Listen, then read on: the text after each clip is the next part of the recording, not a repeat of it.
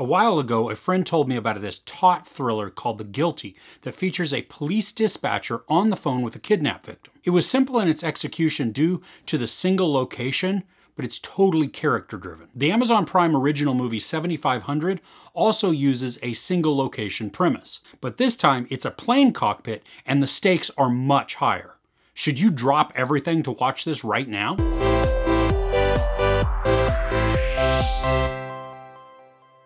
7500 is the distress code signaling a hijacking. Joseph Gordon-Levitt stars as Tobias. He's an American first officer on a commercial airliner. It's flying out of Berlin and the plane is attempted to be hijacked. Tobias is locked in the cabin trying to get the plane to safety, while the hijackers are wreaking havoc with the passengers. Before I continue, I wanted to share a munchie that I found, and it's really not, I mean, I guess it's a munchie, but it's more of a hot sauce. And this is Zashila, I'm pronouncing it just terribly. I don't know. It's hot habanero sauce. I call it sketchy sauce because, I mean, look at this bottle. It's just, there's nothing on it. It looks generic. It might be, I mean, other than the name that's Zashila, I guess. This stuff is amazing. I found it at Walmart and it's like $1.25 in California per bottle. So I don't know, maybe it's even cheaper where you're at if you're able to get it. If you like hot and spicy though, this stuff is spectacular. I put it on tacos, burritos, enchiladas, anything Mexican, even just in beans if I want to just spice it up because it tastes so good. Sometimes you just have heat and no flavor. This has flavor as well. Anyway, I am not sponsored by them. I would love it if they sent me a case. I wouldn't say no to that at all. But if you're into hot and spicy foods and you really like hot sauces, you might want to check this out. Again, I found it at Walmart, so you know, you might be able to even find it on Amazon or wherever you happen to shop. All right, so let's get back to the review. This is such a high-tension film. Gordon-Levitt delivers a spellbinding performance. I mean, it is emotionally wrought with anxiety, sadness, fear, and anger. I mean, there are points where he is yelling into the phone that connects the cockpit with outside. And he's looking through this little monitor that's just like a closed-circuit TV type of thing as a security camera. And he's pleading with the hijackers not to do something. That he is going to get them to safety. He is going to land the plane. He's doing what they say. And he's just, I mean, it's please no, please no, please no. And you just see the sadness, the fear, the anger, all of this seething from him as he delivers his lines. I mean, we get to feel what he's feeling in this because he's doing it so well.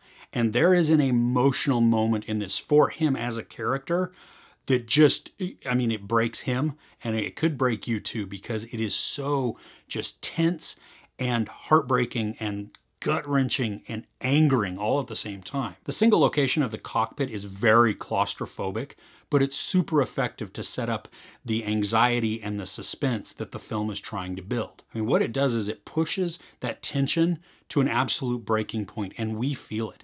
I mean, it is crazy how they're able to move the camera around in the cockpit and it make it feel like you're actually in a cockpit. Like they haven't had an exploded view so that they can get the camera in front of him so that they can get these shots. I mean, it feels like you were right there. Like the camera guy is smashed up against the pilot's seat to film Joseph Gordon-Levitt in the co-pilot seat. I mean, that's how it feels. Like you're just, and it moves around and some of the shots are seamless and just the editing itself really does a great job of placing you right in the center and raising your heartbeat. I'm impressed because this movie is the first feature-length film for the director. The stress that this produces, the framing that they choose, and even the editing and all of it that goes into it feels like it is from a seasoned director. So it's really cool to know that this is the first feature-length film out of the gate, and this dude's killing it. While the story is straightforward, there are complications that they insert into the story to really up the stakes. And truly, that's where Joseph Gordon-Levitt's craft and his mastering of his acting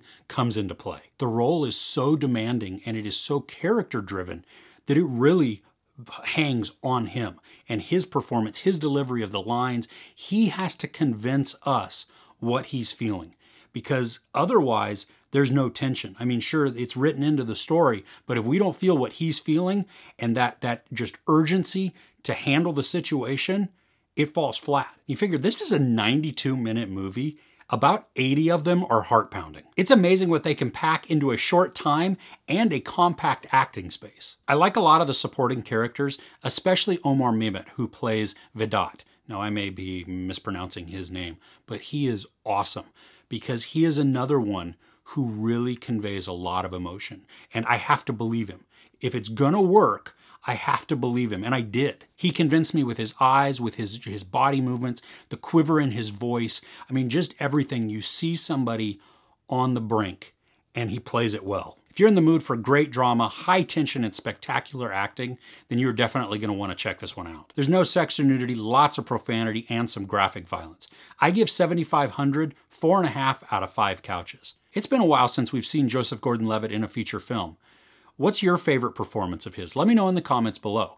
If you enjoyed this review, please give it a like. Also, don't forget to share and subscribe. I'm Chris. This is Movies and Munchies. Thanks for couching with me.